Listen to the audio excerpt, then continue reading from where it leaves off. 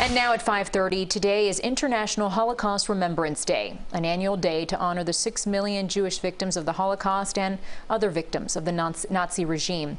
Pope Francis called on the world to make sure that the horrors of the Holocaust do not happen again.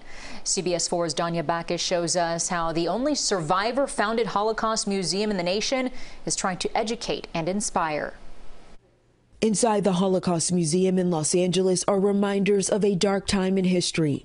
A history CEO, Bacchus, says provides lessons that can be applied today. We know what can happen when hatred and bigotry go unchecked. Anti-Semitic symbols were recently seen during the attack on the nation's capital, like this Camp Auschwitz hoodie, referring to the concentration camp where more than 1 million people died during the Holocaust. How do you educate people about that and the pain and the hurt that comes with seeing those images?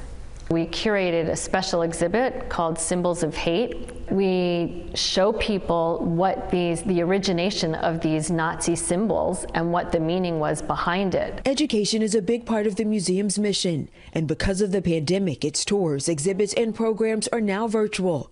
But perhaps the greatest impact, hearing directly from survivors. And we got lots of beating. Like 88-year-old Edith Franke, who now, along with other survivors, thank you all for coming and listening to my story. Uses Zoom to share their experiences with students across the country. Why do you feel it is so important to continue to share your story? I like to share my story, that things like that should never, ever happen again.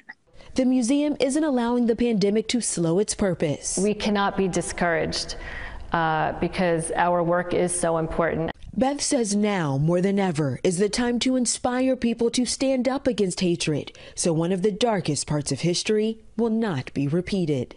Danya Bacchus, CBS News, Los Angeles.